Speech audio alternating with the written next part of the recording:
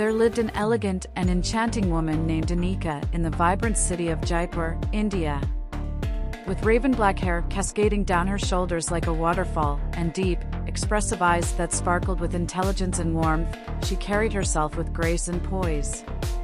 Anika was known for her exquisite taste in fashion, draping herself in vibrant saris that mirrored the rich hues of Rajasthan. In the heart of Jaipur, Anika managed an artisanal boutique that showcased the finest handcrafted textiles and jewelry. Her passion for preserving traditional craftsmanship resonated in every piece she curated, each telling a story of India's cultural richness. Beyond her entrepreneurial spirit, Anika was a hopeless romantic.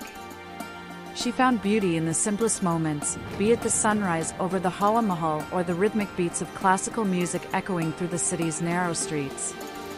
Amidst the bustling markets and historical palaces, Anika's heart found solace in the company of Vikram, a charming man who shared her appreciation for art and culture.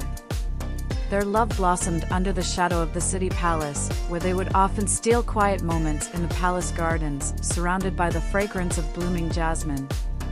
Vikram, equally captivated by Anika's elegance, would recite poetry, his words weaving a tapestry of emotions that mirrored the intricate patterns of Jaipur's architecture. Anika and Vikram's love story echoed the timeless tales of romance that graced the walls of the Pink City. Their bond, like the intricate designs on Anika's favorite saris, was a testament to the enduring beauty of love in a city that wore its rich heritage with pride.